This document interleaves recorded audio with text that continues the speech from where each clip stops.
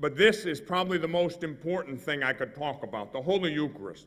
And let me begin by reading from the Gospel of John. I almost always begin with the 6th chapter of the Gospel of John whenever I talk about the Eucharist. And then the Jews disputed among themselves, saying, "How can this man give us his flesh to eat?" So Jesus said to them, "Truly, truly, I say to you, unless you eat the flesh of the Son of Man and drink his blood, you have no life in you. He who eats my flesh and drinks my blood has eternal life, and I will raise him up on the last day. For my flesh is food indeed, and my blood is drink indeed. And whoever eats my flesh and drinks my blood abides in me, and I in him. As the living Father sent me, and I live because of the Father, so he who eats my body and drinks my blood will live because of me.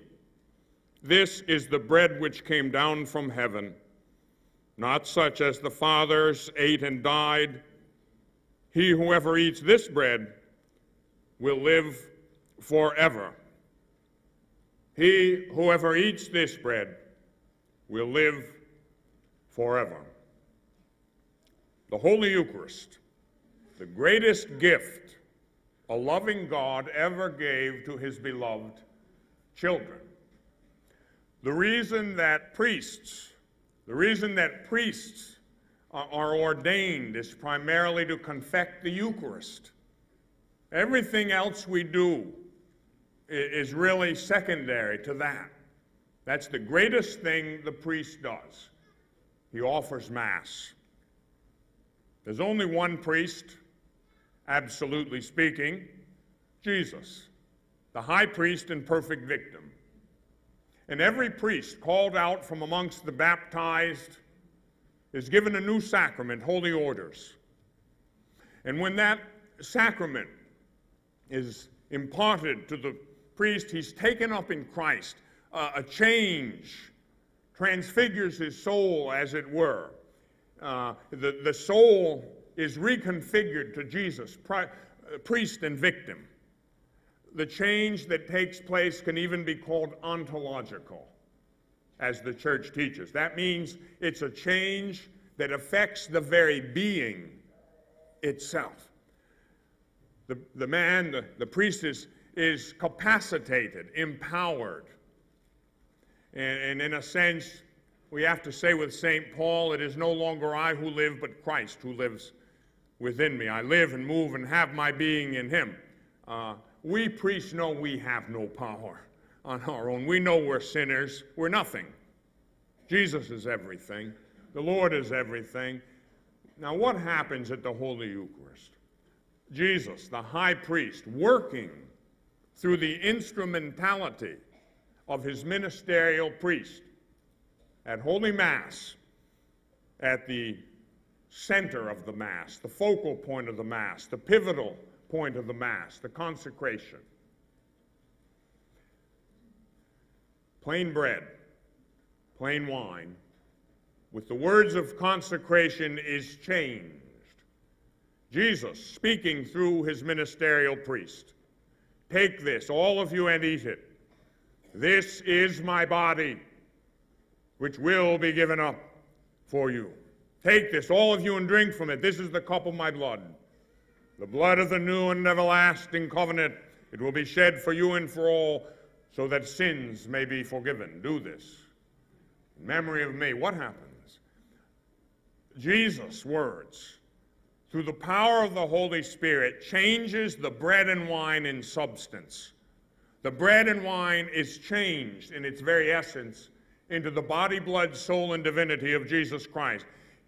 The Eucharist is not merely a sign of Christ's presence. It is an efficacious sign. That means it effects what it signifies. It's a sacrament, in other words. And so what happens? The bread and wine changes in substance. Still looks like bread. Still tastes like wine, but the substance is changed. It's Jesus himself. Now that's our faith. That's our faith. Don't mess with it. I don't care who you are. It is the Lord. And falling down, we adore him. We believe that. That is not fiction. That is not medieval theology. That is the doctrine of the faith. It's the Lord. Now that is pivotal. You can't be Catholic and not believe that. It's Jesus himself. That being said, imagine with what great reverence and with what great purity we ought to approach such a magnificent gift from God.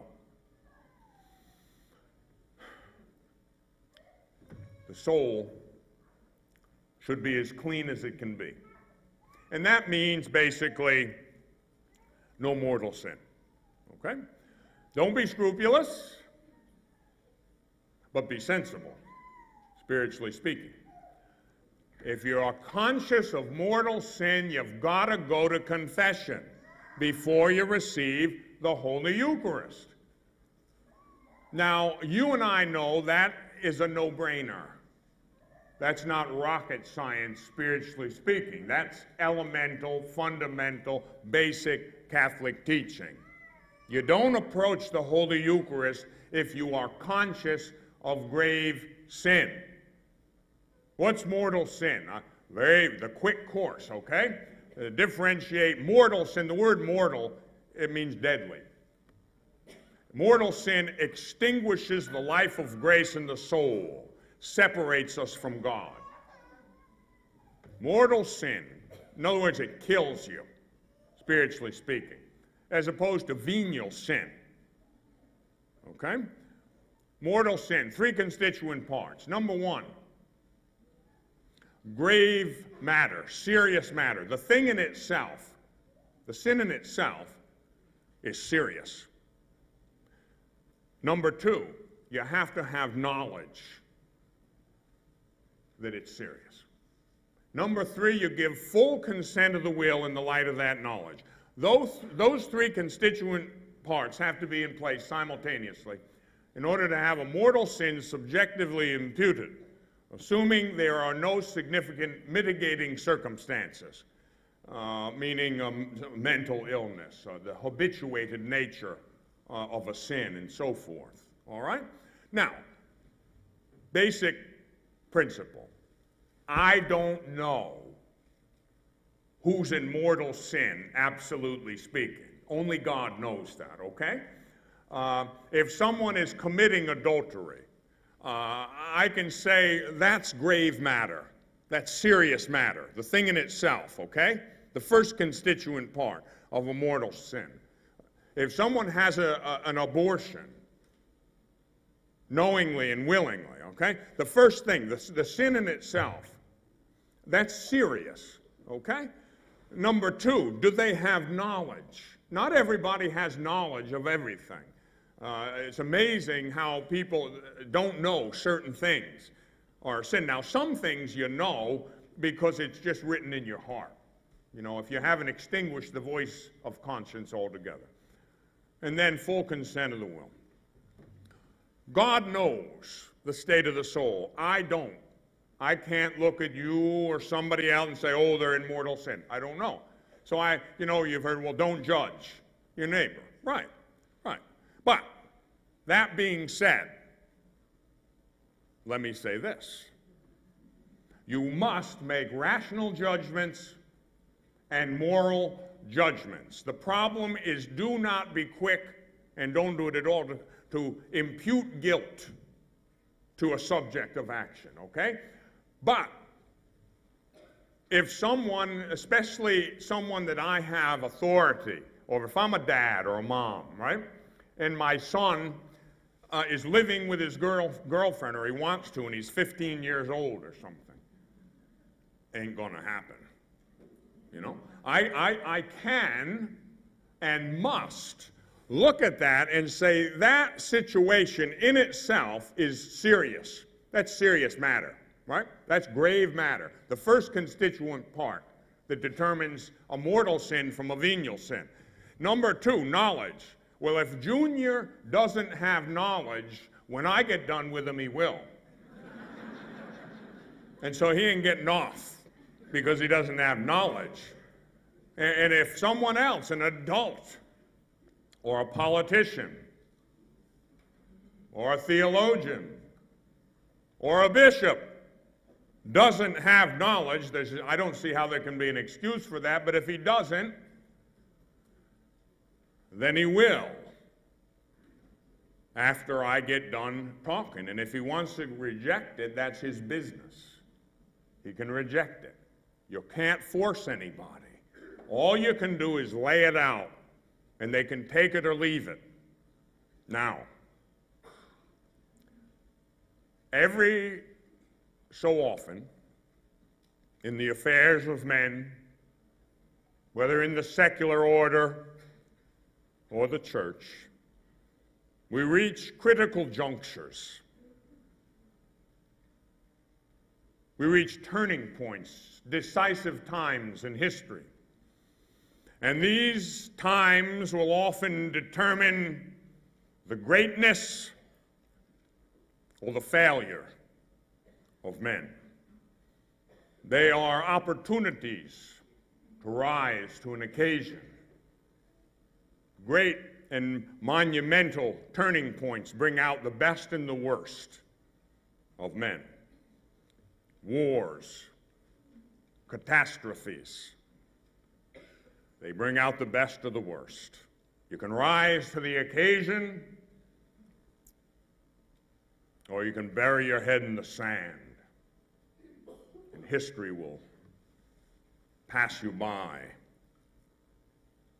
forget you, disgrace you, or curse you. And we have reached such a time. We have reached such a time in our country.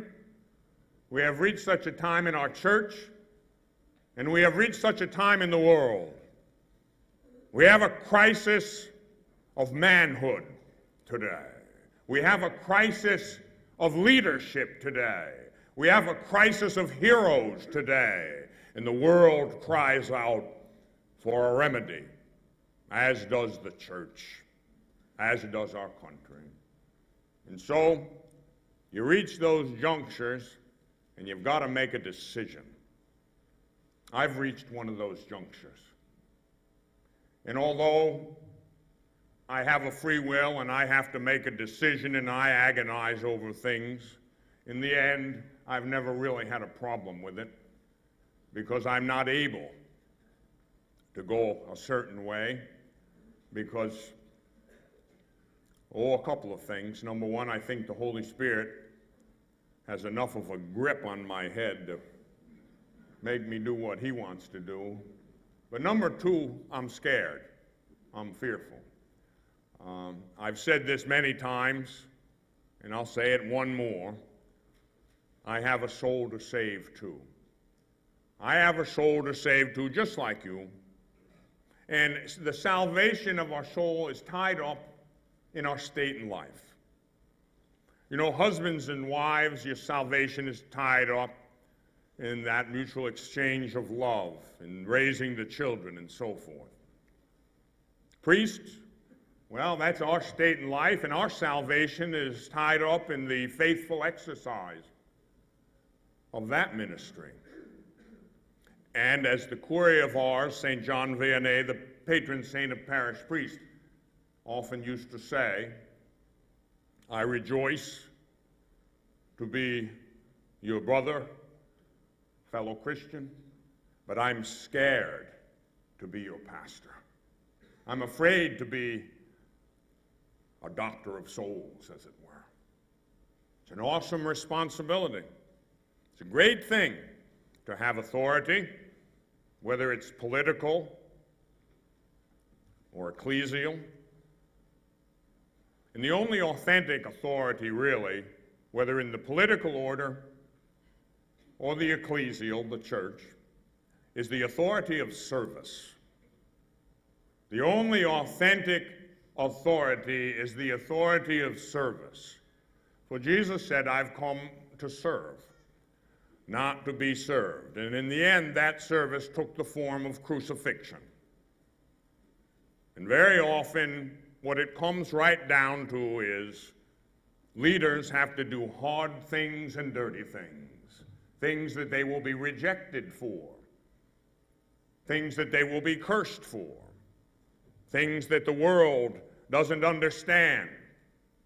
But if they do the right thing, in the end, they'll be lifted up and God will bless them and give them the reward. For many reasons, our country, and I love our country, and I know you do too, our country has reached a critical juncture. We're at a crossroads. I truly believe that. I do not mean to be a prophet of doom. I don't want to be a pessimist, only a realist. But I look around and I see what's transpired in just my lifetime. I see where we came from, and I see where we are now. And I see us poised on the precipice that separates us from disaster. We live in a moral wasteland. It used to be a wholesome, good environment, and now, take a look around. Abortion, for these many years, the law of the land. First time I saw a certain passage in the Old Testament, it says, can judges who do evil be pleasing to God? And I couldn't help but think of the current situation. No law, in quotation marks, that contradicts, overturns, and subverts the natural law and the divine law can be authentic law. What that kind of law does is destroy law, subvert law, pervert law. And the so-called law that a woman has a right to an abortion, that isn't authentic law. That's the subversion of law. It's not licit law. And yet it has gone on year after year after year.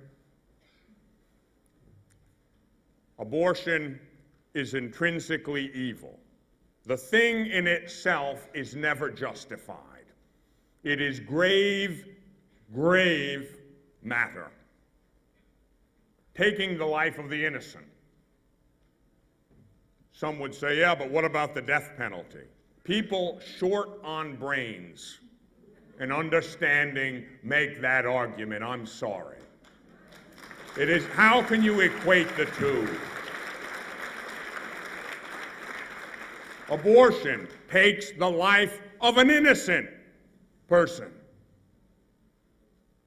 Now, the death penalty, I agree, today scarcely has a necessary application, as the Holy Father has pointed out, that we have other means at our disposal to protect society.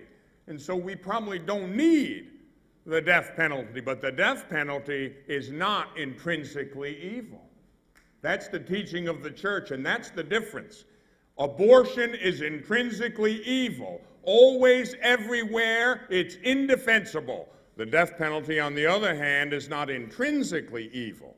It may well be, and I think it is, that we don't need it in this country today. Okay, don't try to equate the two, or to try to equate the two with legitimate self-defense. And I'm not going to go into the thing about the war in Iraq being just, unjust. That's not the point. The point is certain things are intrinsically evil, certain things are not. Abortion, homosexual sex, human cloning, things of that order are intrinsically evil. They are never justifiable under any circumstance.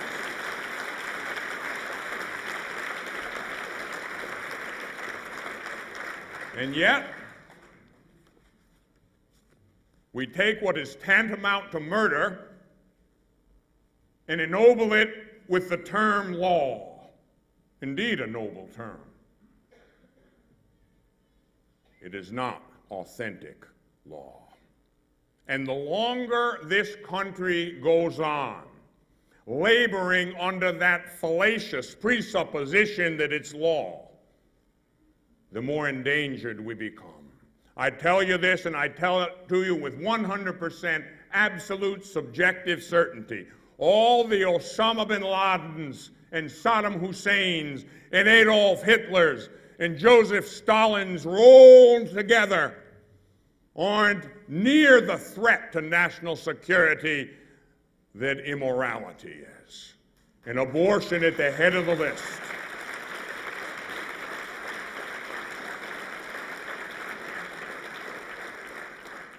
I have a hard time sleeping at night because of it.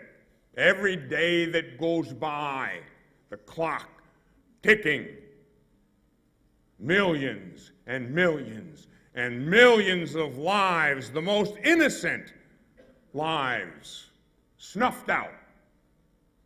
What should be the safest place in the universe for them, their own mother's wombs, taken out before they have a chance to begin. And their blood cries out from the earth for vengeance. It is a sin that is so heinous, so horrible, so dangerous for society. Euthanasia, playing God. Abortion, playing God, deciding when life ends, when it begins. Same-sex marriage.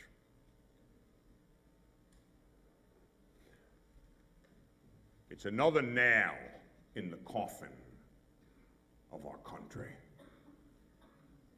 And listen to what I say, because you won't have to wait long for the consequences of it to be seen if it happens. I am my brother's keeper. Remember what God, or what Cain said to God. Am I my brother's keeper? Of course he is. Am I my brother's keeper? Oh, you bet I am. Which comes to a very important point that I haven't heard brought out in a very long time. Traditionally, the Catholic Church has always instructed its faithful that you can sin by participating in the sin of another. There's more than one way to sin. Oh, yes, I can sin by an overt commission of a sin, but I can also be extremely culpable through the sins of another person. Traditionally, the Church has listed 9 ways that you can participate in the sin of another. Number 1, by counsel. You counsel them that they should do this or that. One time I know of a woman, I know this case, I know this firsthand. The poor woman was 40 and she conceived, and she already had several children. It was an accident. And she went to her priest. You know, she was upset. Gosh, I can't have another child now. She goes to the doctor, confirms it, and so forth. Doctor says, well, yeah, it's more dangerous when you're older, but women do it. You'll be okay. We'll take care of you. Kind of calmed her down, consoled her. And then she went to her parish priest. And he said, oh, Betty, you can always have an abortion. By counsel. By command. You know, those in authority can command someone to do something that's immoral. Nazi Germany. Gas the Jews. Bake the Catholics. Exterminate them. The war came and went. The war trials at Nuremberg. And the lesser officers pleaded we were only following orders. And they hung them at Nuremberg. You can sin through command by participating in the sin of another. Oh, but he pulled the trigger. You ordered him to. You enabled him to. You facilitated what he did. By consent.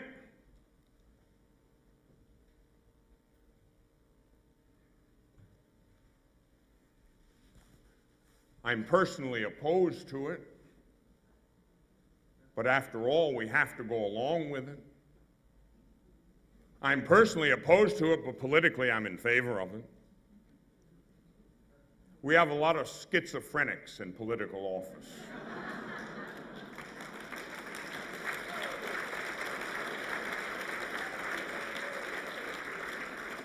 It is the lamest argument since Aaron tried to explain to Moses what happened with the golden calf.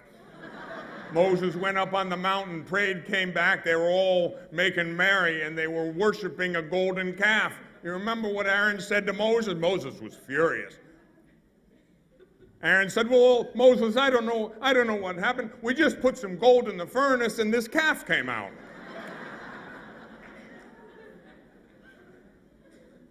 By provocation. You can provoke someone into sin. You share in their sin. By praise or flattery. I know of Catholic institutions that have welcomed politicians who voted for abortion and partial birth abortion. They've welcomed them with open arms, flattered them, encouraged them. And I'll add that these were Catholic politicians, if I didn't say that in the first place. By concealment, you can participate in the sin of another by concealment, by concealing, covering up their sin.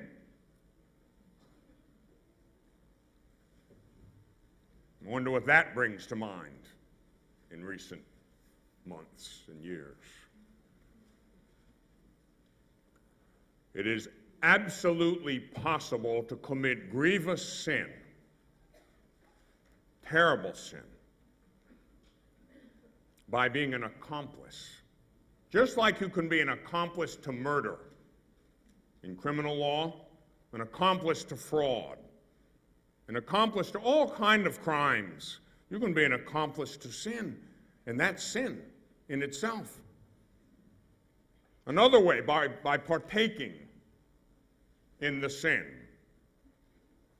So Senator Catholic votes repeatedly for measures that encourage, authorize, legitimize, and promote abortion. Oh, they use verbal engineering to soften the bite. They call it pro-choice. Now, that's a wonderful sounding term. Who could be offended at choice? That's a great thing. Choice is a wonderful thing. This is a free country. Wonderful. Think. Do you have a brain or not? Right to choose what? A right to choose what? The choice was made. You conceived. Now the only choice is to nurture life, not to snuff it out. But the language, the serpentine semantics, sound so good. You know what a sophist is? In Greek philosophy, there was a certain class of philosophers called sophists. Boy, they could talk, but they didn't say anything. They were real slippery-tongued devils. Oh, they'd talk on and on and on, and the eloquence And people would say, ooh, doesn't Sophocles speak wondrously? And someone with half a brain would say, oh yeah, what'd he say? And the fact of the matter is he didn't say anything, but it sure sounded good.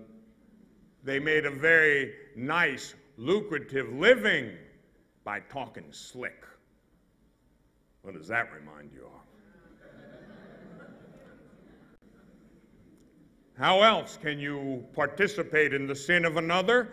By silence. Number 8, by silence. And we have had a deafening silence for too many years. And we go from bad to worse. And millions and tens of millions of babes snuffed out in their own mother's womb. And we're silent. And God gives the grace of authority to Catholics. And then they are silent in the face of gross moral evil. The further up the chain of command you go, the more responsibility you have.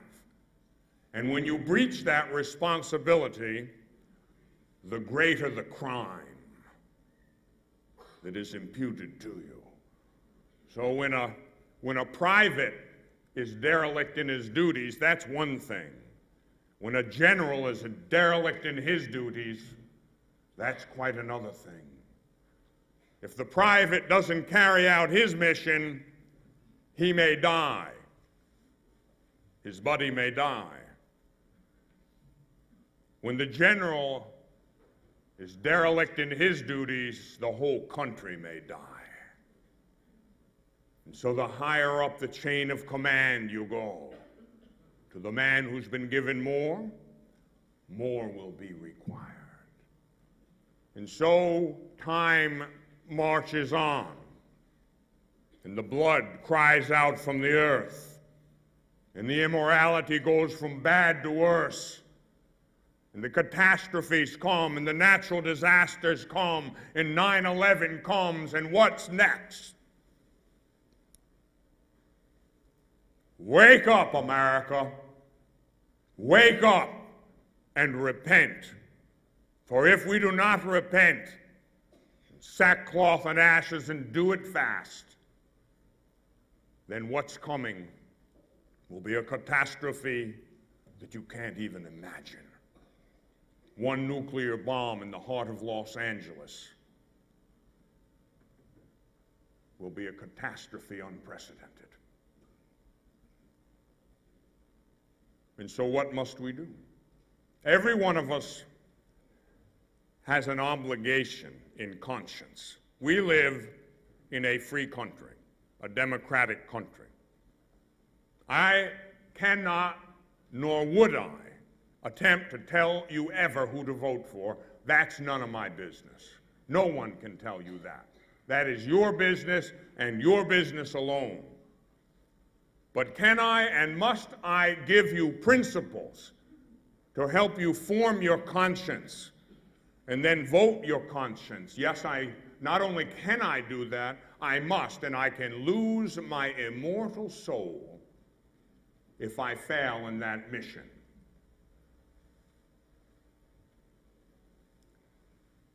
A Catholic is elected to office. And I assure you that part of the reason he was elected to office is because he was Catholic. Catholics voted for him. Does he believe what the Catholic Church believes? Now, a person who makes the specious appeal to personally believing one thing, but politically acting in another way, that's a real strange form of political and moral schizophrenia. If that's a dual personality if I ever saw one.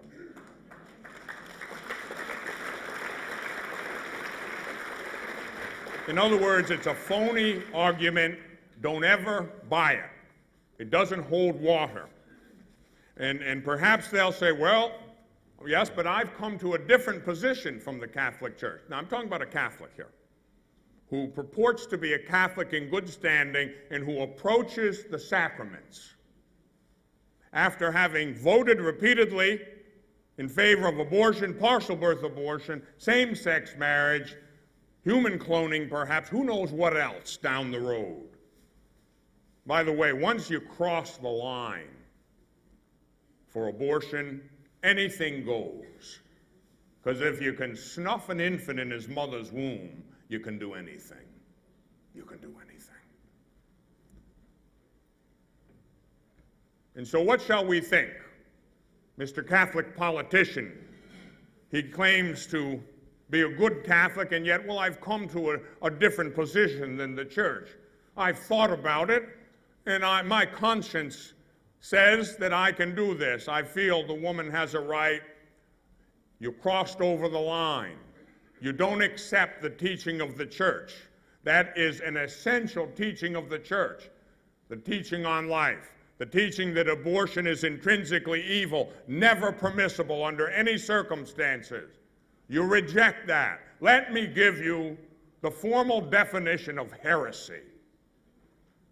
An obstinate post-baptismal denial of some element of faith or morals which must be accepted with divine and Catholic faith, or an obstinate doubt concerning same. And the penalty for it is automatic excommunication. And it doesn't require the act of a bishop. It's a late sententiae excommunication. Ipso facto, the act in itself triggers it.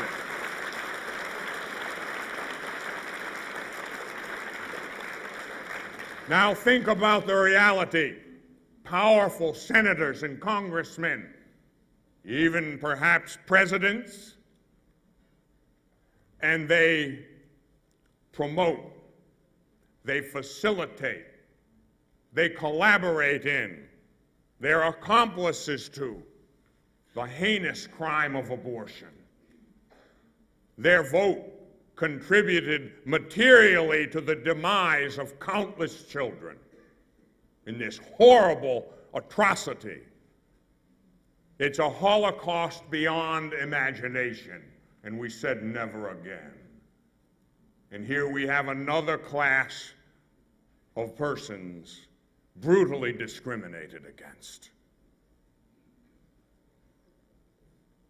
What is the status of those politicians? Oh, they say, well, you don't know the state of their soul. That's true, absolutely speaking. God knows, right? God knows. But what do I know? Well, I know they're Catholic. I know they're approaching the sacraments. I know that they have a chronic problem with promoting things that are grossly and intrinsically evil. The scandal which they give is public. Hence, the redress must be public. You cannot have public scandal without having public redress. You cannot make a specious appeal.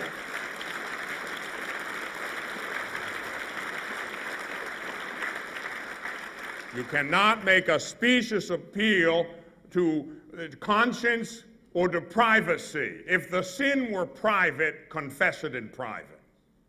I don't have a problem with you. Not at all. But when year after year, vote after vote, scandal is radiated over all the country, and not a word said about it, and they come up and receive Holy Communion. Remember, it's not merely a sign, it's Jesus. And to receive him in anything less than a state of grace is a horrible sacrilege. And shall we now be collaborators in sacrilege? That's the next frightening thought. And so what do we do? Well, we can pray. What do the bishops do? I would never presume to tell a bishop what to do because he has the hardest job in the world, and I sympathize with that. And I respect every bishop in the world. And I love every bishop in the world, and I pray for every bishop in the world. And I know they're up against it. I have great sympathy for them. That being said, with every great office comes a commensurate responsibility. The politician who claims to be Catholic and publicly supports such moral outrages cannot publicly be admitted to the sacraments. Would I deny him at the communion rail? I'm not even getting into that. That's not my business. I may not. I don't know. If he came up, I would hope I wouldn't recognize him. But it doesn't have to be a conflict at the altar rail, as some have said. It does not have to be a confrontation at the altar rail. It ought to be dealt with long before he gets to the altar rail. That's the problem.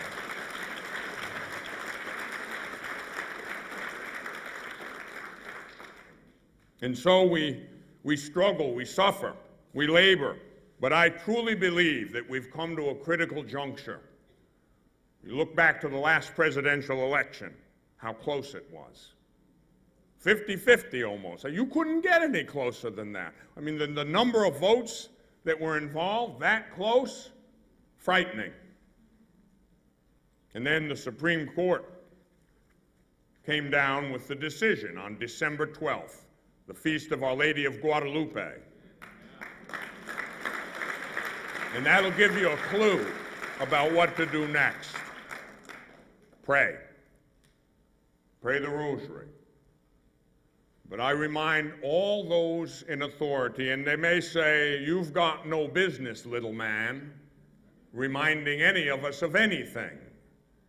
And I say, well, with all due respect, you may be right. The little man maybe shouldn't be reminding the big man of things like that.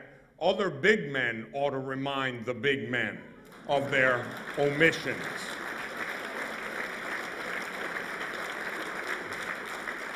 And some of them have. And some of them have. And they're heroes. And you ought to thank God for them. The hour is late. Bishops, make a stand. Show some backbone. Pastoral care. Sometimes love has to be strong. Oh, it's patient and kind, to be sure. But it also has to be strong. The moment has come for greatness. The time for mediocrity is long past. The time for sitting on a fence, overdue. God's about to reach down and shake the fence. And which side will we be on? Will we be found to have been defenders of truth, defenders of life, or through indifference or cowardice, something less than that? The world cries out for a hero, the political order, and the ecclesial as well. And the faithful, for your part, you need to pray like you've never prayed before, for the approach of the deadline is coming, the approach of midnight, the approach of deep, dark darkness, the approach of an evil beyond your wildest imagination if we don't act, if we don't act. For I tell you, how many more abortions can God countenance? How much more immorality can he endure? Goes from bad to worse. I have often read a passage that frightened me, and yet it encourages me. And I'll read it to you in closing. It's a passage from the book of the prophet Ezekiel, chapter 3. Chapter 3, verse 16 and following. And at the end of the 7 days, Ezekiel says, the word of the Lord came to me, Son of man, I have made you a watchman for the house of Israel. Whenever you hear a word from my mouth, you shall give them warning from me. If I say to the wicked, you shall surely die, and you give him no warning, nor speak to warn the wicked from his wicked way, in order to save his life, that wicked man shall die in his iniquity. But his blood I will require at your hands. But if you warn the wicked, and he does not turn from his wickedness or from his wicked way, he shall die in his sins, but you will have saved your life. Again, if a righteous man turns from his righteousness and commits iniquity, and I lay a stumbling block before him, he shall die, because you have not warned him.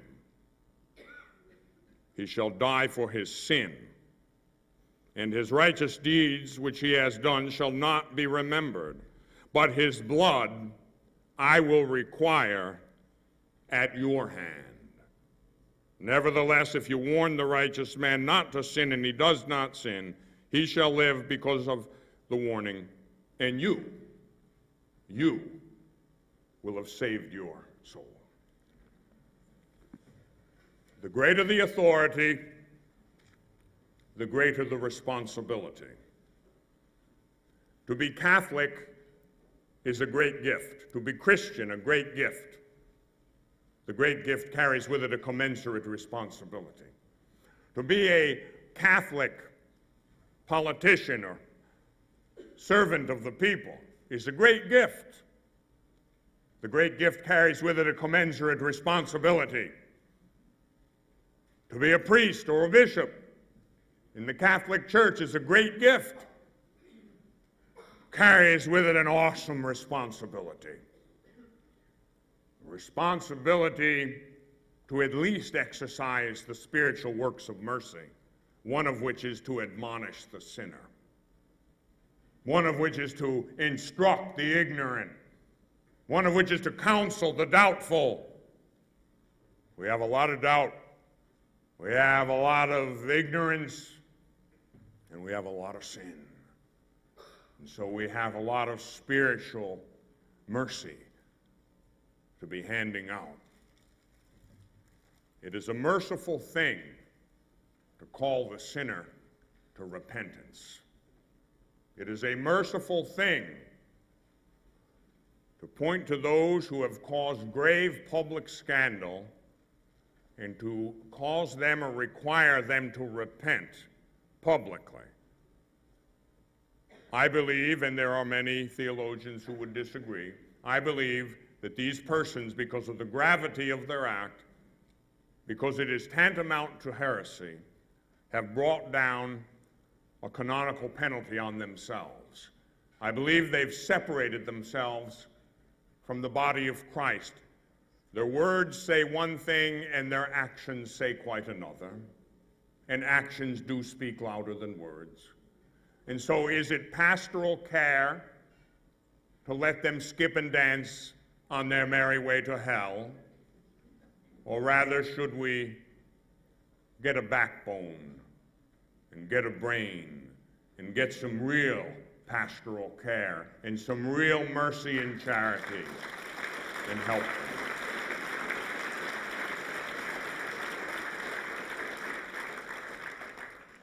Yes, we come to those crossroads in life where we have to make a decision.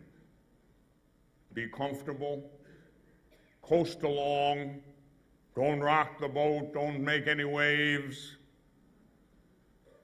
and consign yourself to mediocrity at best and hell at worst.